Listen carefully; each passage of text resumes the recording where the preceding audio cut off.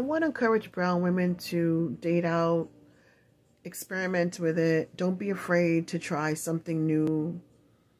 And that's it. The numbers are against us. There's not enough to go around. Stop talking about polygamy. Cut it out. And polyamory, I'm saying, excuse me. And just give it a try. The men don't have any reason to date out. I'm going to call it what it is. There is no reason, and I can't tell anybody what to do, but there is no justification for most brown men to be dating others, but they're doing it. Now, there are some brown men that nobody finds attractive, and I'm telling you the truth because I've seen them at my local Target. And they're with Latina women, and those women are like a size 14, 16, and unshapely, and he has to deal with that because that's all he could get, and I understand that part. I'm not talking about that. In general, they have no reason to date out.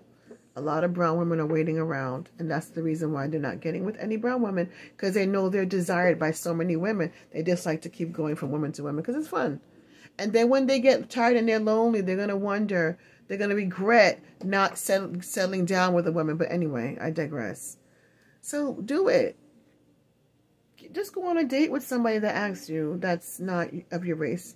What's it good? You're going to be uncomfortable. Allow yourself to feel. Say, I feel uncomfortable. Okay, feel uncomfortable. I'm nervous. And you should be. He's a stranger. You don't know him. Just allow yourself to feel. Identify your feelings. I kind of feel embarrassed. Okay. Feeling these feelings doesn't mean it's a wrong thing that you're doing. It just means that you're alive and you're in touch with your feelings. And that's good. They think we're beautiful. We smell so good. I could tell you a story about a brown woman going down the staircase in a train station in Brooklyn years ago when I was in college, and this white teen man coming up, and they were the same age category, probably like 40, 50s, approaching 50s, and he watched her go down those steps, and she had like this yellow top with a slight V-neck in the back, and these were the days when women dressed and wore clothing and not leggings every single day. So she was wearing a top and she was perfumed. You know, she was beautiful. Her hair wasn't long. She was a Caribbean looking woman with short hair, spiky at the top, the way we do when we cut our hair, short sides.